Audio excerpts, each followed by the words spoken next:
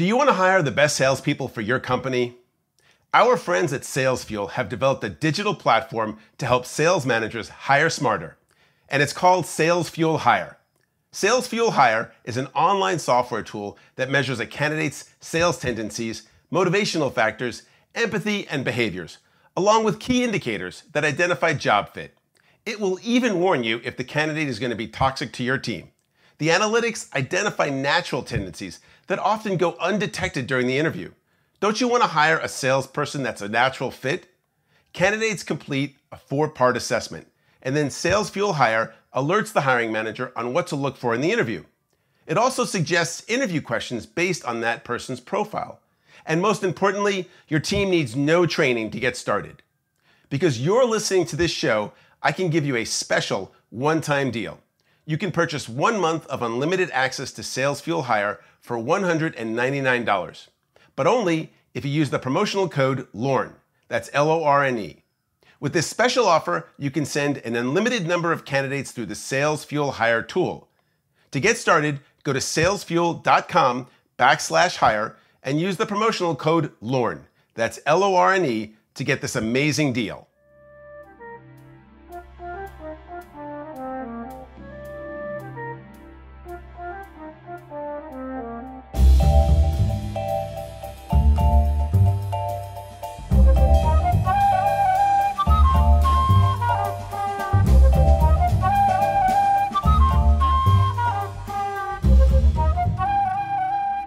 Hi, welcome back to another episode of the Lorne Epstein Show. I'm your host, Lorne Epstein, and today we are at the Talent Board event, which is the Candy Awards, the Candidate Experience Awards. This is an annual event where Talent Board gives an award to the companies that do the best in recruiting.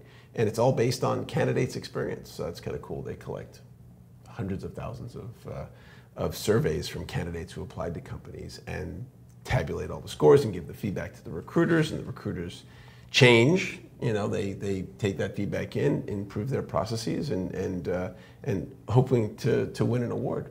So tonight's the dinner, and tomorrow and the next day we're going to be here for the Electronic Recruiting Exchange, ERE, who's sharing these shows for us, which is great. We want to say thanks to ERE and thanks to the Talent Board for being one of our sponsors. So for those of you who don't know, we're here in Washington, D.C. right now, today. And I live across the water in Arlington. And in my hometown of Arlington, Virginia, we're all talking about our newest corporate neighbor, Amazon. Amazon's coming to Arlington. With me today is the recruiting manager for Amazon Web Services in the specialty recruiting organization, Alan Henshaw. Welcome to the show, Alan. Thanks so much. Appreciate it. Alan's mission is to produce and execute innovative ideas that allows Amazon Web Services to hire software engineers more efficiently for Amazon globally. Alan has over a decade of experience in talent acquisition from both corporate and agency environments, and he loves scaling up recruiting operations. There you go. Right? That's in a nutshell. That's it in a nutshell. Welcome to the show, man. Appreciate it. So how long have you been in recruiting? Man, 12, 13 years, started in the agency world, grinding it out like a lot of people did. And how'd you get in? Atypical kind of, experience. I actually went into a staffing agency in Phoenix, Arizona about a sales job. And so, they sit there and they interview and everything. And then a little bit later, the smaller firm, the owner comes in and is like, hey, have you ever considered recruiting? I'm like, nope, don't even know what it is. And they kind of flipped the script on me. And offered me a job. I started kind of poking around a little bit, and that's kind of how I got into recruiting, just kind of backwards. Nice. Yeah. I think most of us get into recruiting by accident. Yeah, I mean, nobody's going to college, geared towards going into recruiting. It's usually some kind of random event. Nice. And what brought you to Amazon? I had done corporate. I'd worked for publicly traded companies. I'd done agency. The brand of Amazon, I mean, I believed in their mission and kind of, innovation and constantly pushing that envelope. But it was really the scale, working at scale, creating programs at scale, it just hadn't been something I'd had exposure to. And if there's anywhere in the world that's going to scale, Amazon has quite the reputation for growing exponentially. So. Yeah, and so you're with the Amazon Web Services, Yep. the cloud folks who are out in Virginia. They've been out there for a while. Yeah. Do you know Ian Jones? I think he's out there. Yeah. Ian and I are really close. We're in the same org. Ian started at Amazon as a talent operations manager, so leading a really big recruiting coordinators org. And he kind of wanted to get back into recruiting. Yeah. And I snagged him and brought him over to my team. And then I ended up going to another team. He moved back into a manager role. And so now we sit about 10 feet from each other. So. Nice. Yeah, I've known Ian for a long time. Yeah. Okay. So, yeah, it must be so fascinating at Amazon. I told some of the folks that I live around, I'm going to be talking to these folks at Amazon. And then we spoke, and I'm like, okay, I don't want to ask you anything you can't say about Arlington, right? So I won't. But I will say, like, I happened to look on how many open positions Amazon has right now. Do you know how many open positions Amazon has? In Arlington? No, like all over. Oh, whew. No clue, but it's got to be a pretty crazy big number. 26,000. Okay. That's crazy, right? Yeah. That's a lot of people. Yeah, and those are 26,000 open positions that clearly have been open for a while. You think about how many orgs are not even that size, period, right? I mean, Not like many. really big software companies Right. are not 26,000 people. So Mike, I do have a question, and maybe you can answer this. Is like if a company has that many open positions, like doesn't it kind of get comical to the point of like, if you have that many open positions, they must be open for a long time. Like, what do you do? Like, how do you grow a business when you need that many people and you can't get that many people? It's, it's the constant challenge, right? I mean, AWS and Amazon have grown exponentially just year over year, right? And the number just keeps getting crazy. I feel like every time we, think about like, oh, how many are we going to have to hire next year? It's always something even more than what you expect, and you're expecting, kind of a big number. So, but how do you do that? Like, how do you? Because I know you're about 38,000 10 years ago, something like that, and now you're 500,000. Yeah, including like fulfillment center and Sure. drivers and kind of all that. It's still ridiculous, whatever it is. So how do you fill those positions? I mean, I think at a high level, and the thing that I enjoy, thinking about is, having a group of leaders that can think 3 years in advance, right? Like thinking of really outside the box of, completely turning recruiting upside down, right? Like the recruiting has been traditionally kind of the same for a long amount of time. Sure, we've had technologies that have come in and things have changed, but for the most part, it's like, here's a rec, okay, a recruiter's gonna go try to find somebody, look at applicants, like fill that role. So I think thinking, 3 years in advance, while you still have that engine running, because you can't ever stop, right? I mean, it's growing too fast to have everyone just completely stop and say, okay, let's do something different. Yeah. So it's like you have to keep that engine running the whole time while you're starting to toy around with some different ideas and thinking, in the future a little bit. And so your group, because the specialty, right? That was the thing I thought was your specialty recruiting organization. So what does that mean? So as a whole, this org was basically brought in to try new things, right? Like in a small small controlled environment. Yeah, and I've moved around even a few different teams inside of this org, but to try experiments in a kind of smaller controlled environment, look at that data and see like were we able to be more efficient in certain areas. You have some wins, some losses. You try to learn from those experiments, and then try to scale them. And so, not every experiment is a full-blown success, but every time you learn something, it's like, okay, well, this part worked, this part didn't. All right, let's shift a little bit. Now let's go try this. So the idea is just to try new things. So as that full engine is running and just continuing to fill recs, we have this kind of little small group that's trying out new things to help support that, but to get those learning lessons. So hopefully we do figure something out that can scale. And what's been a surprise? What's been like? Obviously, you're going to be talking about innovation this week. So yeah, I think some of the surprises. Maybe it's just not even surprises, but innovation is really difficult, right? Like surprise. It's really tough. And when you say it's tough, what do you mean? I think coming up with ideas is easier than the execution, right? Okay. And especially in like really big orgs, and I think this goes for any org, like you have your metrics that you judge recruiters towards, and you know that philosophy and that day-to-day routine. Well, all of a sudden you have this org coming in trying to do something completely different, and it's tough for others to kind of wrap their mind around it or really understand like what they're trying to do. And so I think sometimes that can be kind of a difficult piece of it, but it's not an easy thing. I think from a leadership perspective, there has to be that appetite for disruption, because we're going to do things a little bit differently.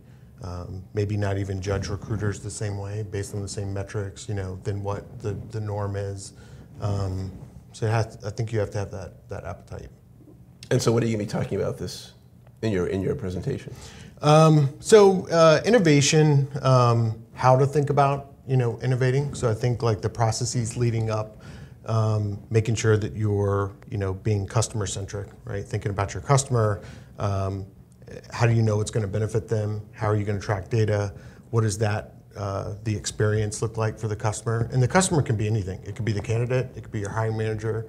It could be your leaders. You can define that a lot of different ways. Can you share an example of how you take us through like an innovation process that you were part of? And all the pieces that because I'm thinking people listening going like, oh, innovation's cool. I know if I said the word innovation to my boss, they'd go like, wow, yeah, I want that. Right. Now what? So, I mean, first you have to define a problem, right? Like overall, there has to be some type of bottleneck that you're What would be a seeing. problem you might want to pick? I have one in my head. You want to throw one out? Yeah, like, okay, we're not hiring enough people. Yeah. That's a common problem. Yeah. So like one example of this, if you start to work backwards a little bit. I'll say not enough people are applying. Be very specific. Not enough people are applying to our positions. Okay. Well, I mean, I think you see this with software engineering, right? I mean, the supply and demand, the demand for software engineers far outweighs the supply.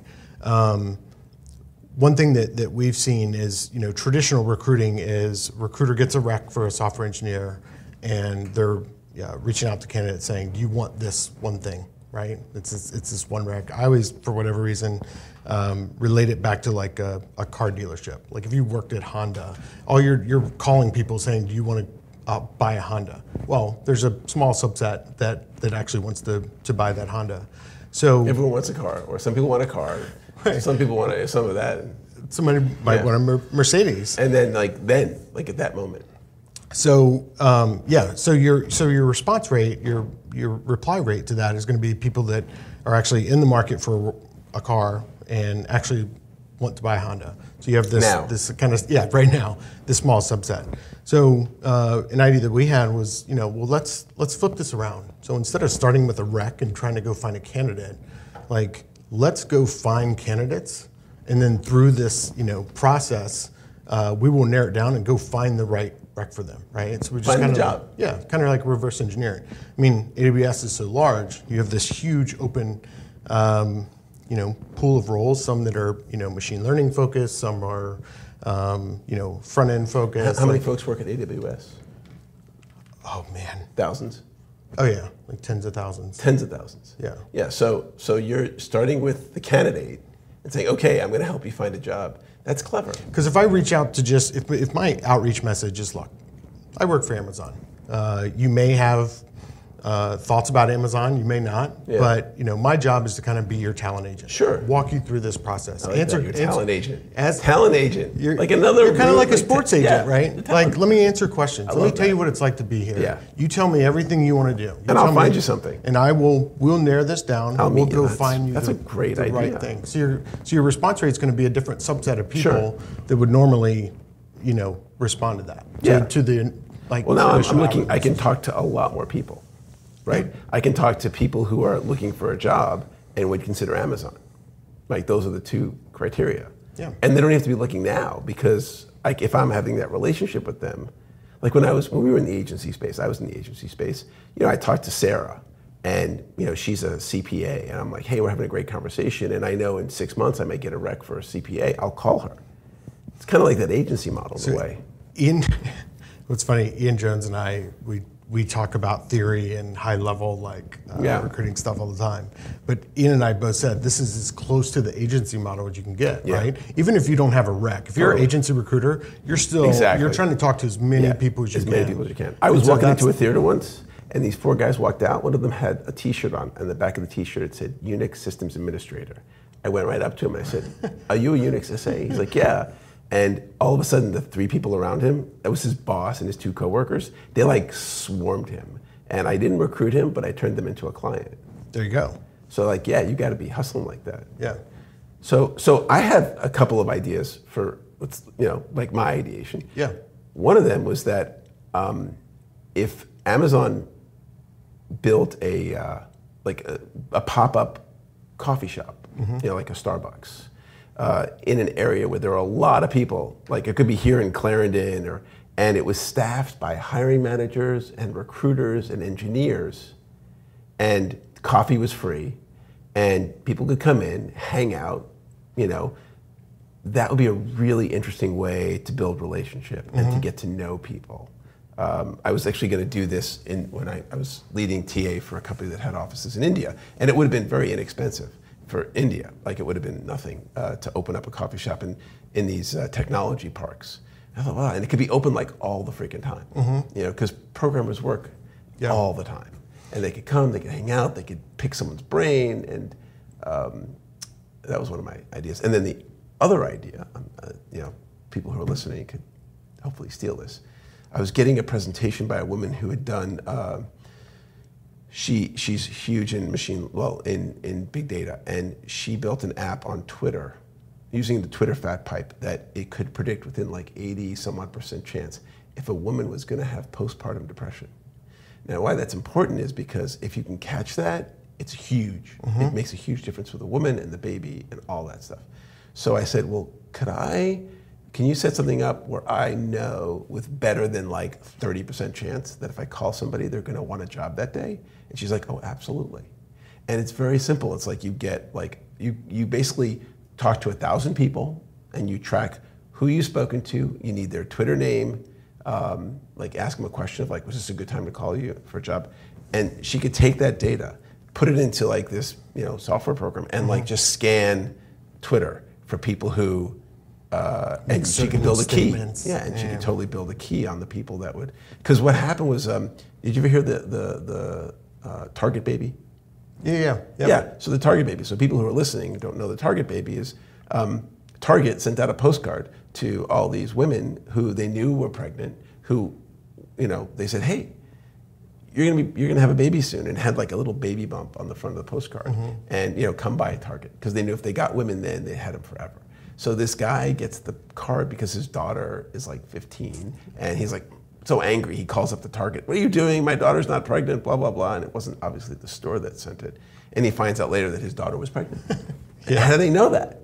So they knew that because they just look at all this data, and they found that there were like 3 correlating purchases, which was like a red bath mat, a big bag, and something else. Like things you wouldn't think about. Right. And that's what gave them that confidence that these women were pregnant. Yeah. I mean, I know like Intello has like I think it's called like most likely to leave or something like that. There's like an algorithm that they've built where of employees who are going to leave. Yeah, where they see, when you're searching on Intello, you see, they have the algorithm built out where people start updating their social media. When they start updating LinkedIn and things like that, right? Like that's probably a sign that people are going to leave. So they have all this, built-in stuff. But it's kind of creepy. Kind of similar. I mean, it's creepy. Like that whole like kind of measuring intent is creepy. Yeah. I love your first idea though. Like of kind of having these, pop-up shops. I mean, I think at scale, I mean, it's something that's kind of crossed my mind of like, every major metro city in the country having these events basically where we can hire engineers. You don't have to have like a specific rec or specific team. And this is kind of how Google and Facebook do it, right? Like they get people to offer and they accept the offer and then they go find like the right team for them. Right. So they don't have to like interview them with like a specific, group. But at scale, from a geography standpoint, we're not confined much anymore. I mean, especially like at a scale of Amazon or any big company, like we can hire pretty much across the country. So like having like kind of a pop-up event like that, globally, big metro cities and globally, yeah. So how can folks reach you? Because we only got like a minute left. So you can reach out to me. Email, always works. What's your email address? Tell people. Email is it's A Henshaw without the W. So apparently there was another A Henshaw at some point within Amazon. So it's AHENSHA at Amazon.com. Henshaw. Yeah, I like that. Little swag to it. Or you can just find me on LinkedIn. I always try to take the time when people connect with LinkedIn and they reach out to me, even if I can't provide a ton of value. I always try to get back to everybody. Awesome. Play that part. So thank you so much. Thanks. Lauren, appreciate it. No, I appreciate it. So everyone that I've had with me, Alan Henshaw. Alan Henshaw from Amazon Web Services. Thanks so much. Yeah, appreciate it.